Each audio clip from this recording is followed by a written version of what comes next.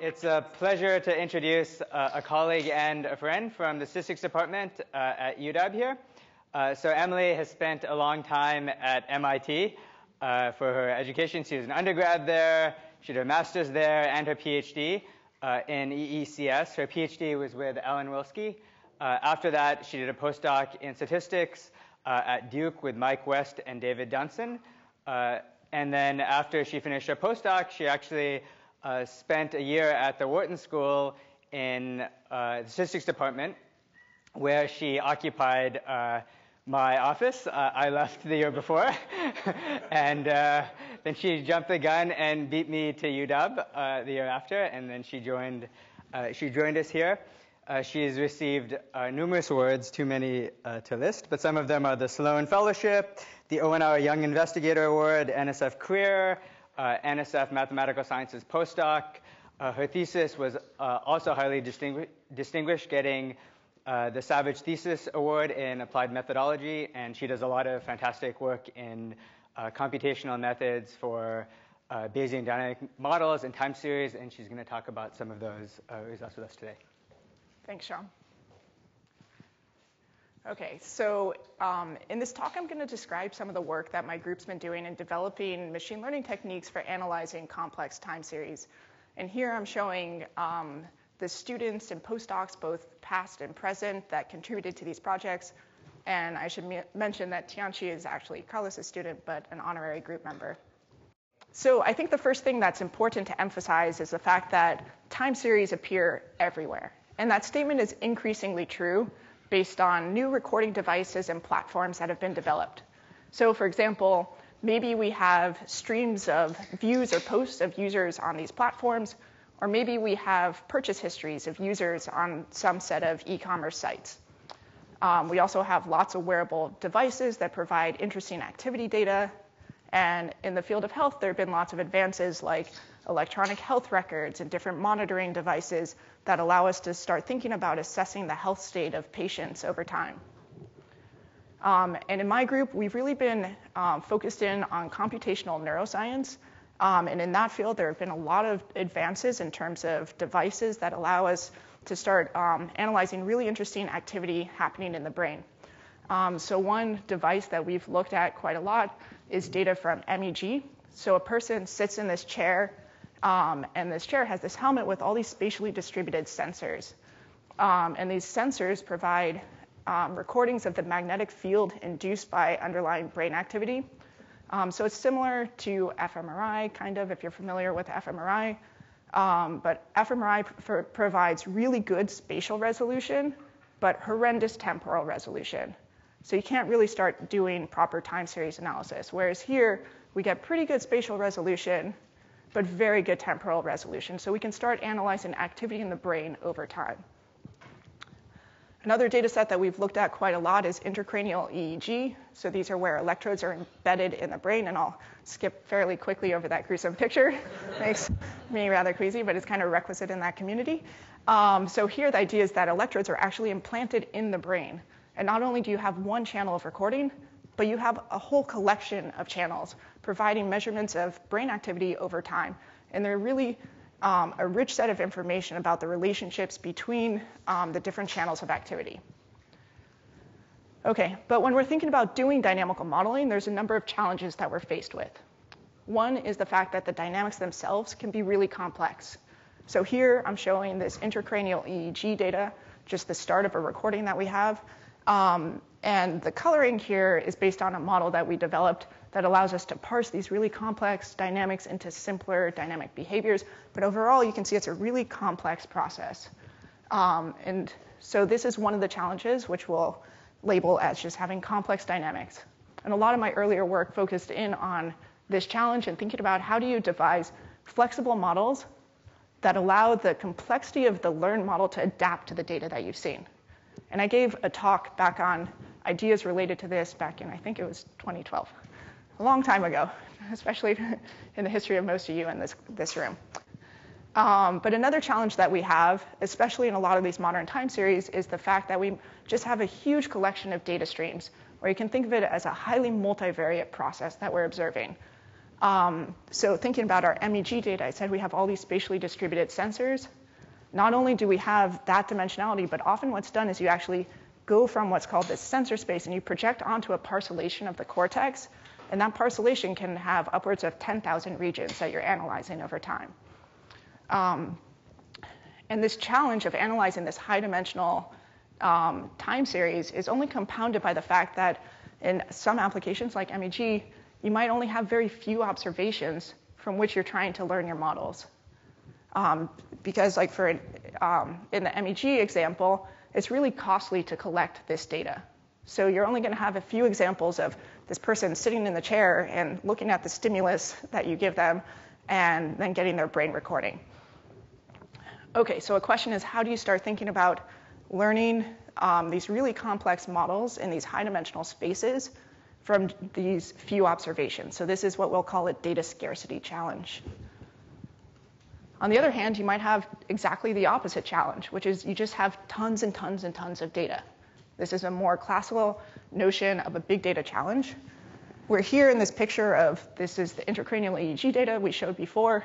This was just a snippet of time that we had. It was one episode of interest, one seizure that a patient was exhibiting, but there's a whole series of episodes that this person has, and this recording is really long, because if you're going to go and implant electrodes in somebody's brain, you're not about to rip them out the next minute.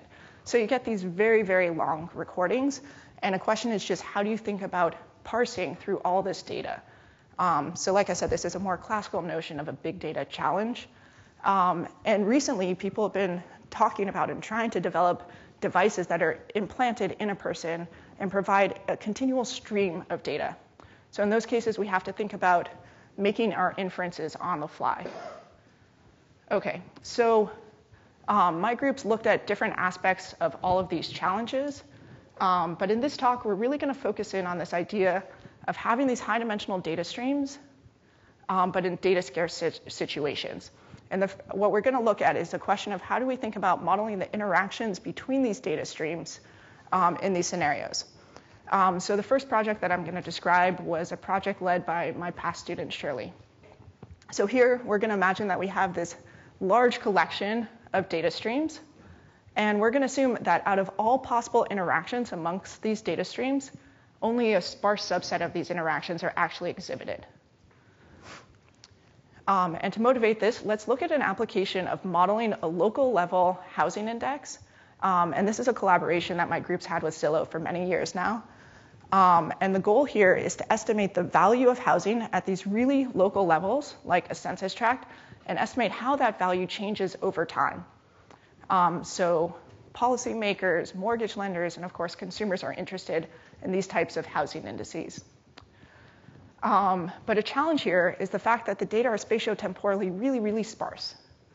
So to get a sense of this, we can look at the following bar chart, where what we see is that more than 40% of our census tracts in Seattle have fewer than 3 house sales on average per month, and more than 10% have fewer than 1. So we can think about visualizing this a little bit more. Here's one census tract, and I'm showing house sales as these dots over time as the x-axis. And our goal is to estimate this red curve, so the value in the census tract over time, as well as this red band of uncertainty about that. So here, the challenge doesn't look too hard. But here's a census tract where it might be hard to see from back there, but there are 4 house sales over a 17-year period. Starts to look a little bit more challenging, right? So clearly, if we look just at the data of that census tract, we're really going to struggle to start estimating value in that tract, especially over time. So a question is, how can we start to tackle this problem? Well, what we're going to do here is something that's very intuitive in this application. We're just going to look to discover regions that behave similarly. Because if we can discover this type of structure, we can think about sharing information between the regions that we said are similar to improve our estimates. And this is actually, at a level 0 approximation, what real estate agents do. Because if they're going to assess the value of your house, if there's no comp in your neighborhood, they're going to go and look at neighborhoods that they believe are similar to your neighborhood and look at houses there. So a question is, how can we start to learn this kind of structure from the data? Okay, so to start with, let's discuss our dynamical model for just a single census tract. So here I'm showing the census tract that I live in. And we're going to assume that there's some latent unobserved value in that census tract. That's the value we're trying to estimate. And we want to relate what the value is at time t to the value at time t plus 1. So a very simple model might just be a linear relationship. But of course, that's not a perfect model. There's really noise in this process. So if we looked at what the value is in the tract at time t plus 1, given what it was at time t, if we could actually observe that, it wouldn't lie perfectly on this line. And the difference is what we call the innovation at time t. It's the randomness injected in this process that defines the stochasticity of this time series that we're looking at. So in equations, what we're saying is that the value at time t in census tract I is just a linear function of the value at the previous time step plus some innovation. But of course, we don't actually observe this latent value. Instead, we observe house sales prices.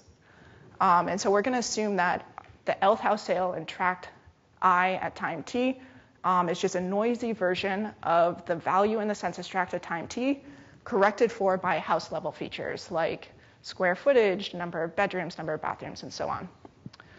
And there's also other things in this model that we're bearing, like the fact that we model a global overall non-stationary trend to what's happening in Seattle as a whole, as well as seasonality. But what we're interested in is the deviations from this kind of common global structure, and then looking at relationships between regions in those deviations. Okay, so you can think of this model, if you're familiar with these types of representations, as what's called a discrete time linear Gaussian state space model, where in our case, at some time points, we have multiple observations, multiple house sales, and at other time points, and many of these, we have no house sales. Okay, but we don't have just a single census tract, we have a whole collection of census tracts. And for each one of these census tracts, there's an innovation at every time point driving this process. And instead of modeling these innovations as being independent across census tracts, which would imply that the census tracts are evolving completely independently, we're going to stack them up into a big p-dimensional vector where we're assuming we have p different census tracts or regions that we're looking at, and assume a big joint distribution on this vector. In particular, we're looking at a Gaussian distribution with covariance matrix sigma. So sigma is capturing all the correlations between these different regions. But a question is, what's the structure on sigma? Because both statistically, because of lack of observations, and computationally, we can't handle a full covariance matrix in our model. So what are we going to do here? Well, we're going to assume a block diagonal structure for sigma. Because then what that means is that if two census tracts fall into the same block, then they'll have correlated innovations. And if they fall into different blocks, they'll have independent innovations. So if I shove this innovations vector through our dynamical model, we get out exactly these clusters of correlated time series. And I want to highlight that this is a very different notion of clustering time series than what's typically done out there. Typically, people look at the observed process and look at similarities in the observed process. That breaks down when you have lots of missing data like we do in our application. But in addition, what we're doing here is we're looking at a latent process, unobserved process, and looking at correlation structure in that unobserved process. So two regions will fall in the same cluster if they're correlated, which could mean that one trend is going up while the other one is going down. So it's just an inherently different notion of clustering time series. Okay, well, the challenge here boils down to the fact that we don't know what this clustering structure is. That's what we're trying to discover from data. So that corresponds to the fact that we don't know how many blocks there are in this block diagonal matrix. We don't know the size of each of these blocks. And we also don't know the ordering of the census tracts in this vector to give us this nice block diagonal form. So to solve this problem, we're going to use something called a latent factor model combined with Bayesian nonparametrics, but I'm not going to go into the details here. So we looked at City of Seattle data, and there are 140 census tracts, and we looked at 17 years of data, and over that time period, there were over 125,000 transactions. And what this map shows here is Seattle broken down into census tracts, and the color of each region indicates the cluster assignment, what we inferred as the cluster for that region. And so you see that we've inferred 16 different clusters. And if the picture were on the left here, what you would see is for each one of those clusters, what the average dynamics are over time relative to the global trend in Seattle. And what you would also see is that for this cluster corresponding to the downtown region, you see the largest bust and boom over this period, which makes a lot of sense. And there's lots of other intuitive structure that unfortunately I can't point to. But not only can we do those types of qualitative analyses, we can also do something more quantitative. In particular, we can look at predicting held-out house sales.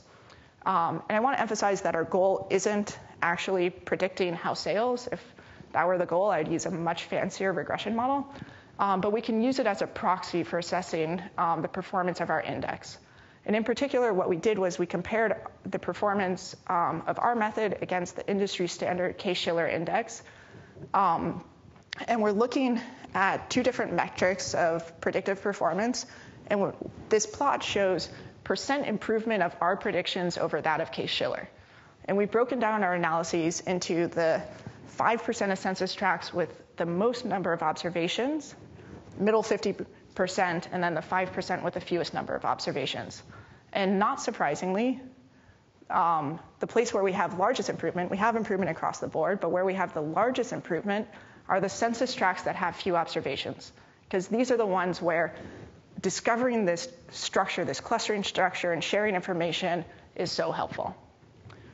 Well, when Zillow gave us this problem, they wanted us to start looking at census tracts because in that world, census tracts are a very fine scale, and existing housing indices can't scale down to census tract levels. So we devised this model. We looked at this performance. It seemed pretty good. And then my student Shirley did an internship at Zillow and looked at ways of defining what they call smart neighborhoods, which are these neighborhoods that are at an even finer scale than census tracts. And they ended up corresponding to a lot of the neighborhoods that we know and love around Seattle. And they capture even more of the spatially heterogeneous structure that's inherent to housing. And what we saw here is even though the data scarcity problem is even worse at this finer scale, we ended up seeing an improvement in our predictive performance. And that's because census tracts can actually smooth over this spatial heterogeneity. But existing housing indices, the performance gets worse and worse as you get to these finer scales because of the way the indices are formed. And the data scarcity really starts providing really poor estimates in these methods. So this was exciting and showed that we're indeed able to robustly handle data scarce situations. OK, so this was one notion of thinking about handling high-dimensional time series and data scarce situations. It was this really simple notion of just discovering clusters of time series where within a cluster, there are correlations, and between clusters, things evolve completely independently. And we got at this structure by looking at sparsity in the covariance matrix. So these correspond to statements of what are called marginal independence.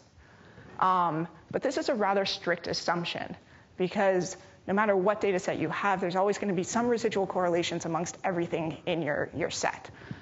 So often people look at other notions of how to capture relationships in these high-dimensional settings, like looking at statements of conditional independence instead of marginal independence.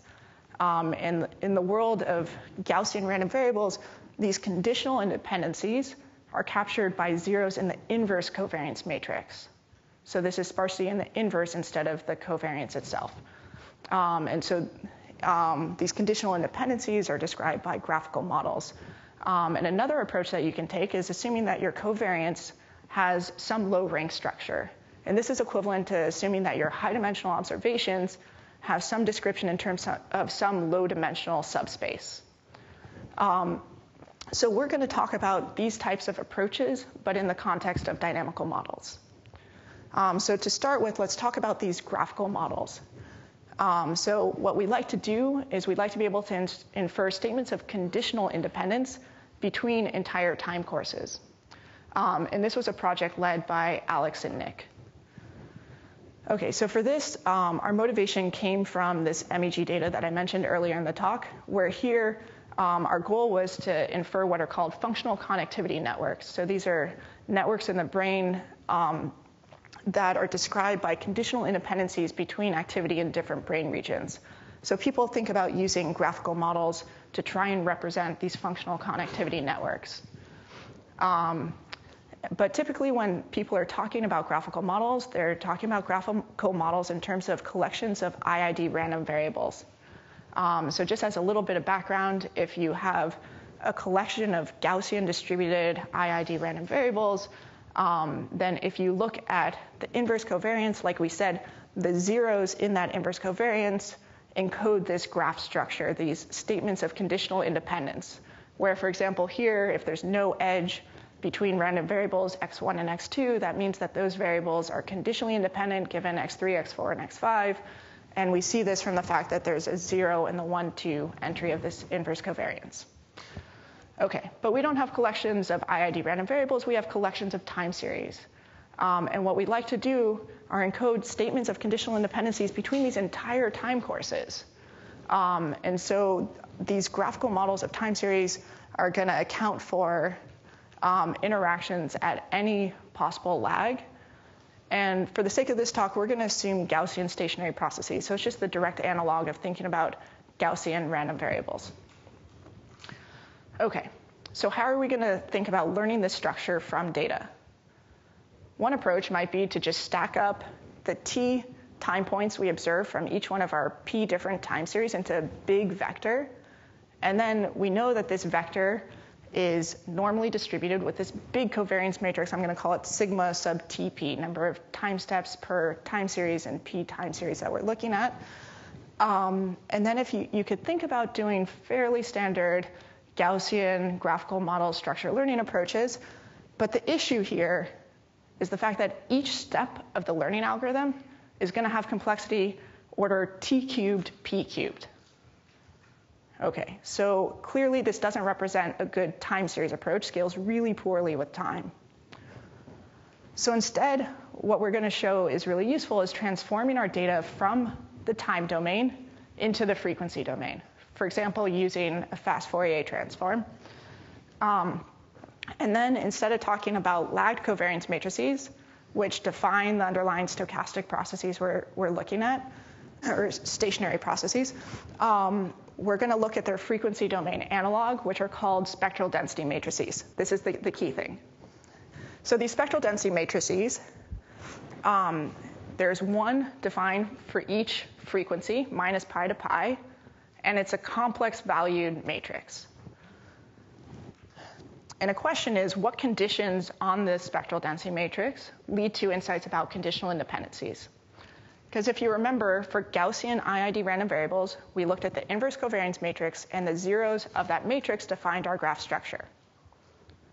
Well, there's this nice result by Dahlhaus in 2000 that says for Gaussian stationary processes, if we look at the inverse spectral density matrix and look at the zeros that are consistent across frequencies, those are the zeros that define this graph of time series. So this is really nice because it allows us to start thinking about our time series in the frequency domain in very similar ways to how we think about Gaussian IID random variables. Okay, so Dahlhaus gives us these conditions for identifying conditional independencies from the spectral density matrices. But the question is, how are we going to learn this structure from data? So these spectral density matrices are the parameters of our model. And what we're going to do here is we're going to take a likelihood-based approach. So somehow we need to relate the data to these parameters. And then we're also going to take a Bayesian approach and place priors on these parameters. So in particular, we're going to place a prior over graph structures. And then what we're going to do is, based on representing our time series in the frequency domain, we can write down what's called the Whittle likelihood approximation of our Fourier coefficients, so our representation in our frequency domain, given our spectral density matrices. And the nice thing is the fact that this likelihood decouples across frequencies. So now, instead of being hit by that OT cubed, P cubed operation, every step of our learning algorithm is OT P cubed. So if you have a 1,000 length time series, 6 orders of magnitude reduction in complexity here. Okay, but it sounded really exciting, but then you have to think one step further, which is if I had to do inference over all these complex valued spectral density matrices, these are big, ugly matrices, you'd really be out of luck.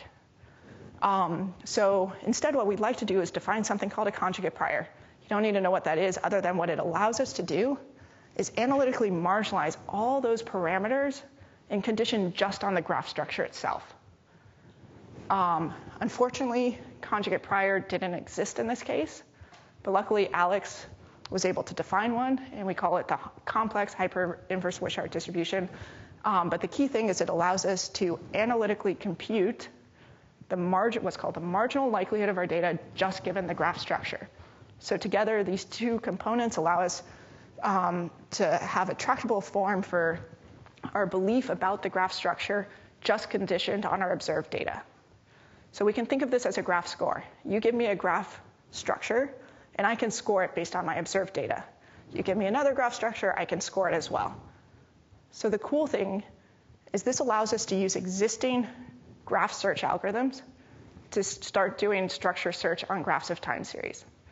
All we have to do is take the line where they define the graph score and replace it with our graph score. So any developments made algorithmically for doing structure search on graphical models, we can use directly. And so we did exactly this. We took a stochastic search algorithm that existed before, replaced that line that defined the graph score with our graph score, and applied it to our problems. Okay, so the first data set that we looked at was actually a collection of global stock indices. Our interests really are in the MEG data, but things are a lot more intuitive to describe here. So we looked at daily returns from each of these different countries, and if we treat those daily returns as IID, then you get these really dense and hard to interpret graphs. But if you run exactly the same code, just with that different definition of graph score, then you get these much more interpretable structures. So here, for example, we see this strong Eurozone UK cluster, and then if you look up here, there's US, Canada, Hong Kong, Australia, Japan hanging off of Australia. Lots of reasons we'd see this type of structure. So the key thing here is that by leveraging the fact that there's temporal dependencies present in our data, we get much more interpretability out. And we're not actually specifying what the dynamical model is. We're just saying that some Gaussian stationary process underlies our data. Okay, but I do want to get to this idea of learning functional connectivity from MEG. So in our case, we're looking at an auditory attention task where a person was asked to either maintain their attention or switch their attention with 4 different stimuli, just a left, right, high, or low pitch. And then based on this, we got activation patterns over time in brain activity. And the goal here is to understand what are networks activated in the brain when somebody is asked to switch their attention rather than maintain their attention. Because for some people, it's actually very hard to do this auditory switching. And so we're interested in just describing what is the typical network, brain network, look like for a switching task, so we can start to understand different categories of people who have deficits in terms of doing this auditory switching. Okay, so there were 8 different scenarios, either maintain or switch in each of 4 different stimuli. So we applied our graphs of time series to each one of these. And what I'm showing here are the intersection of the edges learned in both the switch and maintain tasks. And on the bottom, what I'm showing, and each one of these colored regions is a different region of interest in the brain, and it's ordered around the circle based on anatomical proximity in the cortex. But on the bottom plot, in red, I'm showing edges that appeared in the switching networks, but not the maintain, and black is vice versa. And we stared at these pictures, and we started seeing lots of patterns, and I could start describing to you. But we went to our collaborator, and we were kind of excited. And we said, look, is this structure meaningful? Do you expect to see these kind of things in auditory switching networks? And we truly were really excited. And we were quickly deflated, though, I have to say. Because he looked at these. So this is Casey Lee. And so he's here on campus running a really cool MEG center. And he said, we just don't expect networks this dense. Maybe a few of these edges make sense, but a lot is just, yeah, not really what I was hoping would come out of this. So we thought and thought, And we thought, well, okay, they expect sparsity. We're getting out things that are too dense. What could be causing this? And one thing that can cause this is if there's the presence of unobserved latent variables that are interacting with your observed variables. So maybe you have sparsity amongst your observed variables, but then there are some latent variables that interact densely with your observed variables, so that if you don't actually observe those variables, the induced interactions make it look as if they're dense interactions amongst your observed variables. So a question is, how can you disentangle this structure? So people have looked at this in the case of IID data. So in particular, if you think about Gaussian IID random variables again, and if we look at what we'll call the full covariance matrix, the covariance matrix over all our observed variables and latent variables, and look at its inverse, then this red block, the zeros in that red block are describing the graph structure, this sparsity that defines these blue edges amongst our observed variables. And then this yellow block here are describing these dense interactions between our latent variables and our observed variables. But when we think of this marginal structure, we look at this marginal inverse covariance matrix, what we end up with is this sparse term, but we also have this low rank term. And it's low rank if you assume that the number of latent variables is much smaller than your number of observed variables. And I think I forgot to mention, I'm looking right at Rahul as I'm describing this part, that this part of this project was led by Rahul and Nick. And so the overall structure here, when you combine the sparse and low rank, these sparse and low rank components, is something that's dense. And so as a result, that's why you get these dense networks and lose this ideal sparse structure you would have just on the observed variables if you accounted for the latent variables.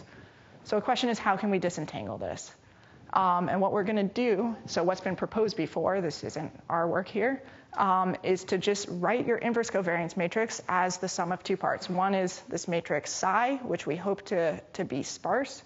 And then there's this other matrix L that we expect to be low rank if there's only a few latent variables. And so what's been proposed is a penalized likelihood approach, where you think about, you can write down the likelihood, you don't need to understand the form of this, but instead of just minimizing this negative log likelihood in an unconstrained fashion, you want to minimize it with respect to this psi and L matrices, encouraging psi to be sparse and L to be low rank. So what we're going to do is add a sparsity penalty, just like in lasso regression, if you're familiar with that. And then you also add this, what's called a trace norm penalty. So it's a convex surrogate for the rank function. And this is going to encourage L to be low rank. So overall, this is a convex program. And so that's really nice, because it allows you to bring to bear all the nice convex algorithms and theory associated with convex optimization to this problem. Okay, but a question is, how are we going to apply these types of ideas to our graphs of time series? First, in our case, instead of thinking about adding latent variables, we're thinking about adding latent processes. And also, instead of having just an inverse covariance matrix, we have these inverse spectral density matrices across frequencies, and there's coupling across frequency, because the zeros that are consistent across the frequencies are what define our graph structure. So we can also write down the likelihood under this decomposition. And this is this Whittle likelihood I mentioned before. And here we're going to add a sparsity penalty, but here we're going to use something called a group lasso penalty. And this is going to encourage zeros across frequencies. And then we're also going to add this low rank penalty per frequency. Okay, so overall, this is still a convex objective. And so we derived ADMM and complex proximal gradient algorithms. I want to highlight that typically when somebody's doing proximal gradient, it's with respect to real valued matrices or parameters. Here we're taking gradients with respect to these complex valued matrices, which is not as straightforward as you would imagine and kept Rahul and Nick quite busy this summer. Okay. But applying these types of methods to our data, we end up seeing that we get more, we get sparser and more interpretable graphs. So of course, if we look at synthetic data where we know that there are latent processes present interacting with our observed processes, what we're showing here is that relative to a method that ignores those latent processes, this is showing detection performance, that our method dramatically outperforms in terms of detecting the graph structure. But our main focus, of course, is on this MEG data. And what we see now is that we get much sparser and more interpretable graphs. So we showed these networks to our collaborator. And this time we finally got that response we were hoping for the first time, which was a lot of excitement. For example, he got very excited about this RTPJ region appearing here. That's known to be associated with auditory switching tasks. You also see there's a region AUD, which is part of the auditory processing system, and FEF, which is part of the visual processing system. And you see those regions activated both in the maintain and switch tasks, which makes sense because the stimuli presented are both auditory and visual. So there's lots of really interesting and intuitive structure here, and actually some edges that our collaborator is interested in exploring further. Okay, so I also want to give a very, very quick tour into this idea of using low-dimensional embeddings of our high-dimensional processes. So the idea here is that you're observing time series in this high-dimensional space, but you're assuming that that time series can really be described as a weighted collection of some latent processes involving in a low-dimensional subspace. And so our groups looked at this idea in different contexts, but I just want to describe the latest project that we've had going on in this area, which is work that Chris has been leading with Alex. So the goal here is to provide these long-term forecasts of demand for products. So you might imagine that you want to stock some set of products, and so you need to make these inventory decisions well in advance. So you really need true long-range forecasts.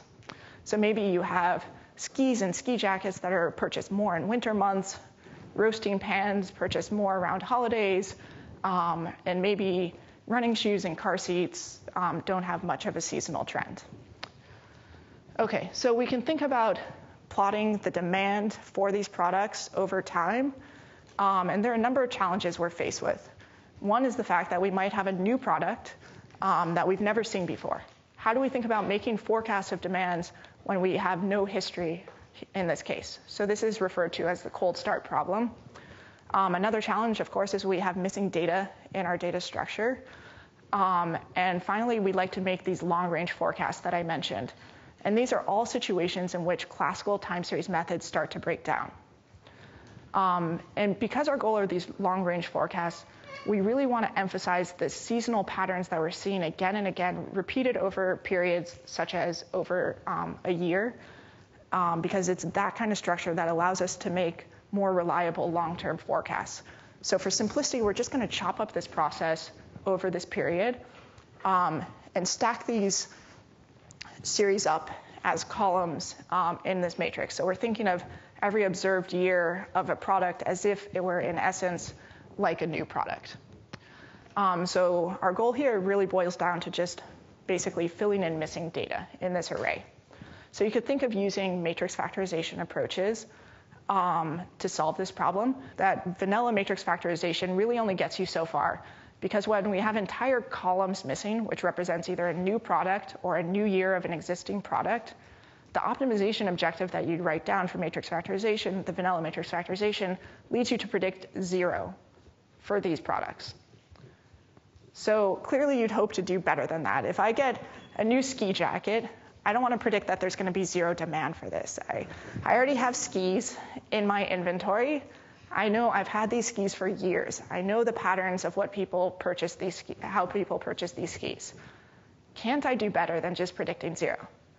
Well, yes, if you assume that you have other features associated with your product, so let's say just a product description, then maybe I can look at these features and features of the other products I've seen and use that to improve my predictions.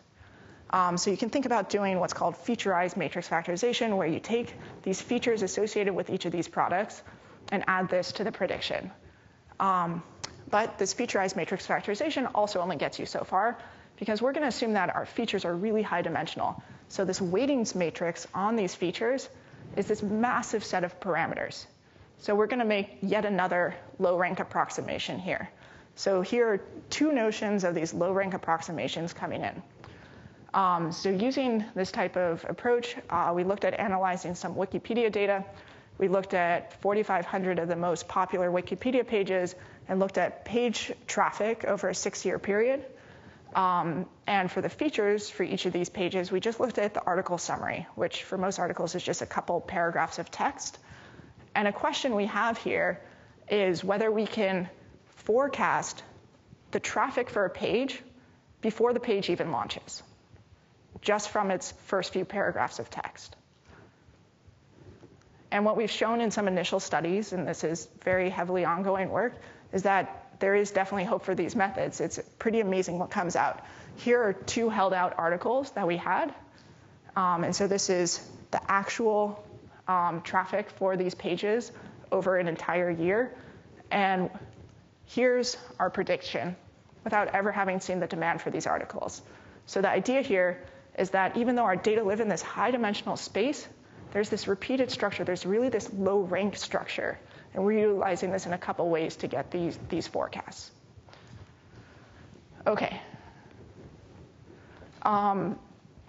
So throughout this talk, I've described different ways to think about handling high-dimensional time series in data-scarce situations by leveraging these sparse and low-rank structures. And we saw really the impact that these types of structures can have in a lot of different applications. But of course, to actually see that impact, the algorithms we're using are really crucial. So another really big push in my group has been on algorithmic development. And I'm going to give just a very, very little seasoning high-level overview of this in 5 minutes, probably. The first project I want to mention is work that was done with Tianqi and Yin. And this was an idea of how to be Bayesian, but not wait a lifetime or longer to get results. Because if you guys have ever used a Bayesian model, you know that it doesn't take much data or much complexity to that model for computations to become just a huge, huge bottleneck. So a really popular tool for Bayesian inference is something called Markov chain Monte Carlo. And the idea is that there's this posterior distribution that you want to characterize, and you're going to characterize it through simulation, through exploring this distribution. And one technique of doing this is Metropolis Hastings. And I'm going to play a video that Carlos hates and I like. And this video is just a nice illustration of these methods. So here there are a whole bunch of different distributions that spell out Harlem Shakes. So these are 2D distributions. And these red dots are Metropolis Hastings walking along and exploring these distributions. OK? Really slow. But now there's this other method called Hamiltonian Monte Carlo that uses physical dynamics to explore the contours of these distributions. And it's exploring these contours much more rapidly. So Hamiltonian Monte Carlo was actually proposed many, many years ago, before I think even I was born, we'll have to say. But only recently it's really, really gained in popularity, as you can see from the fact that this video even exists. And if you could hear the music, you would hear Harlem Shakes in the background. So the fact that somebody even put time into making this video hopefully gives you a sense of how excited people got about these methods. And you can watch that video again on YouTube if you like it as much as I like it. OK. But as a result, there's been an explosion of HMC-like algorithms, much longer than the list of acronyms I'm putting here. And we actually contributed to this hysteria back in 2014, providing a stochastic gradient version of Hamiltonian Monte Carlo that allows us to truly handle very large and streaming data sets. But as Tianqi can attest to, the proofs are really, really hard. And the reason is because if you think about the space of all possible continuous Markov processes you could use for sampling, exploring these distributions, only a small subset of those are actually sampling from the right distribution. And it's really, really hard to prove that the dynamics that you're specifying fall in that class. But luckily, Ian came along and had this really great idea of how to define the stochastic differential equation in terms of just two matrices, D and Q.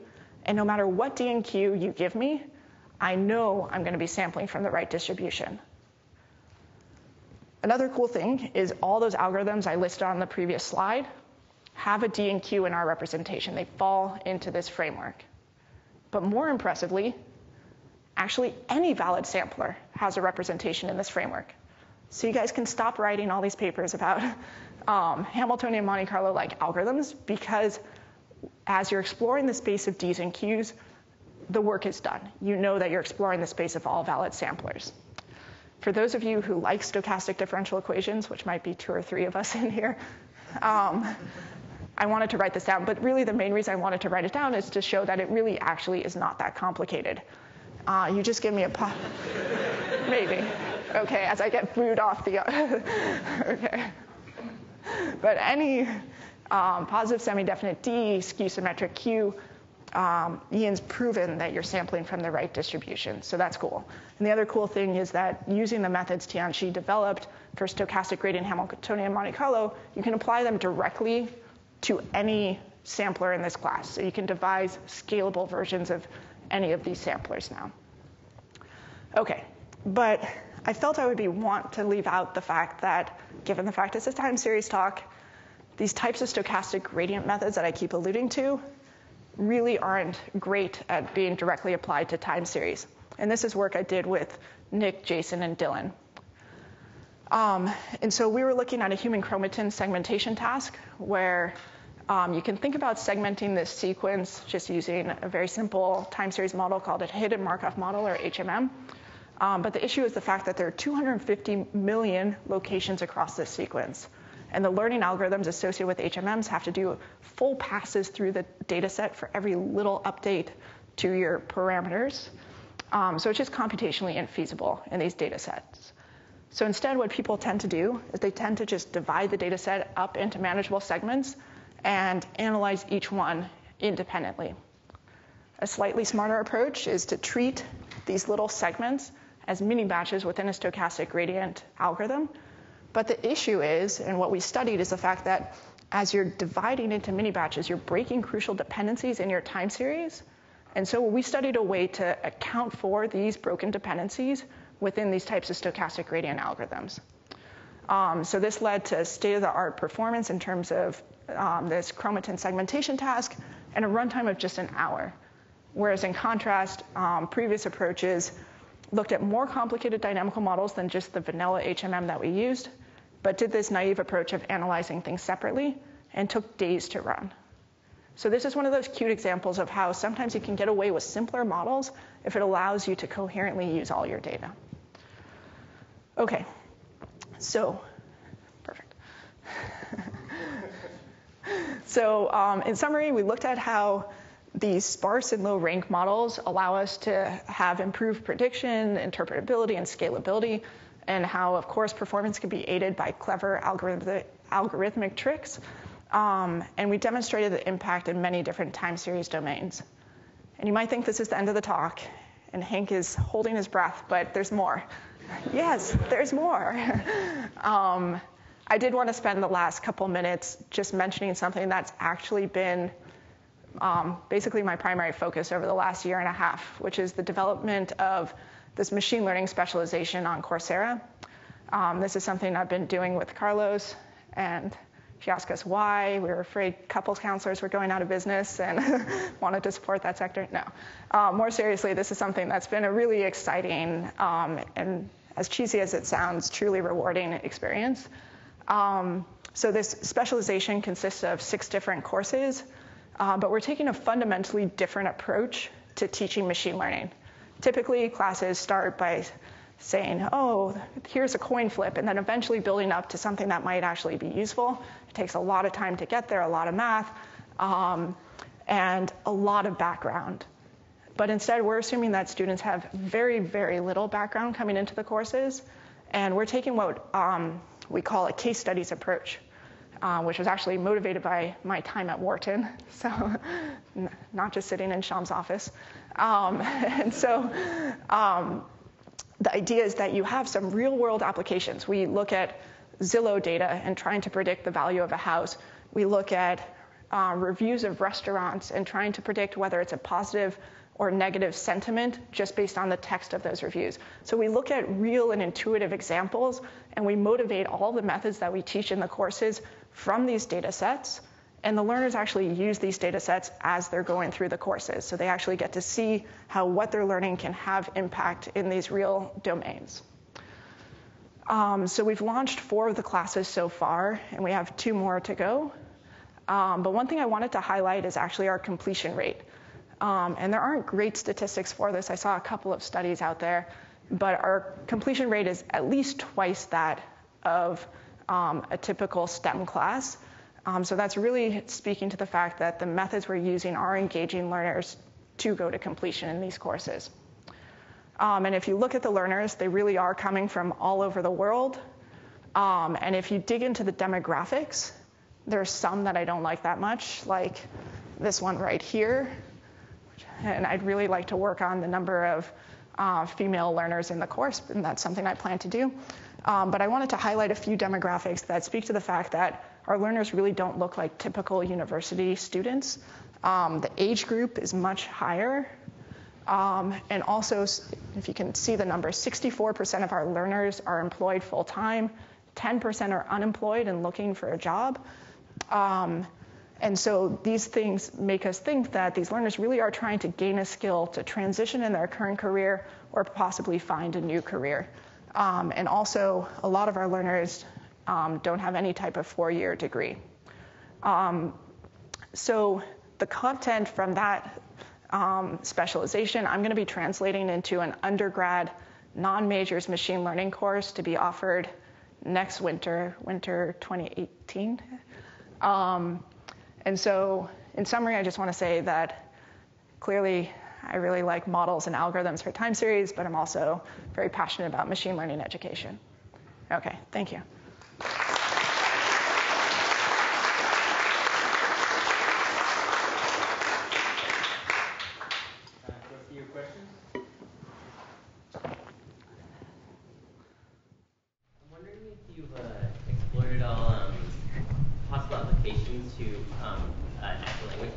Because to me, this idea of like latent variables that underlie the prediction of series over time is a very kind of natural construction to that. I'm wondering if you thought about that at all, or had any guidance. I've thought about it in the context of having lots of interaction with NLP people over the years, but not something I've worked on directly.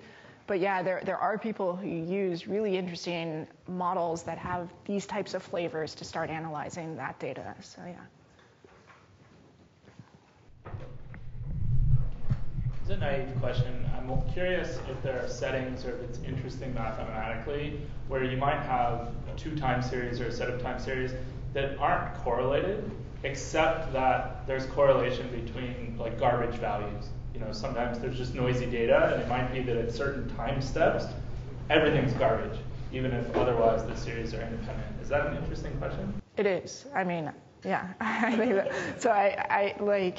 You see this in, well, I'd imagine you'd see this in terms of like failure domains of things, like there are systems running and then power goes down and, you know. And so definitely, I mean, in terms of anomaly detection, in terms of system failures, power usage of things, you do get the, whether it's correlated, yeah, you do get this. I think there are a lot of applications that are interesting to study where you get this very rare event that triggers this kind of widespread either junk everywhere kind of garbage correlation structure, and that's very interesting to think about. Yeah. I actually had one last question. So,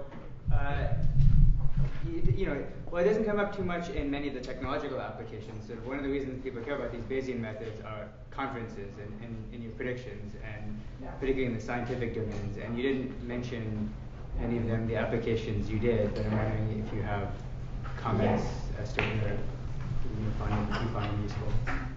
So where we find that to be useful? Yeah, basically. Yeah, so I mean, there are lots of, I could go on and on and on. I don't know if people really want to hear this, but so yeah, in a lot of predictions you want, instead of just having a point estimate, lots of practitioners are interested in the uncertainty about those predictions, especially in fields like computational neuroscience. If you're going to go experiment on someone and design an experiment, you sure want to know what your uncertainty about the structure is.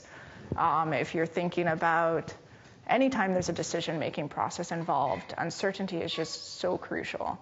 And you're completely right. I kind of buried that under the rug. That's one of the things that Bayesian methods give you that other methods don't as directly. And one of the hard things is the fact that the question is, how much do you trust your measure of uncertainty? And that gets into questions of algorithms. So that's been something that my group's really been putting effort into, is the fact that, unfortunately, so Bayesian methods in theory give you this really nice framework for looking at uncertainty and capturing that uncertainty. But in practice, the algorithms end up getting stuck in your measure of uncertainty is not really probably what the true uncertainty is. And so that's why we've been putting a big emphasis on trying to scale those algorithms really to the data sets and the types of models we're interested in. Yeah.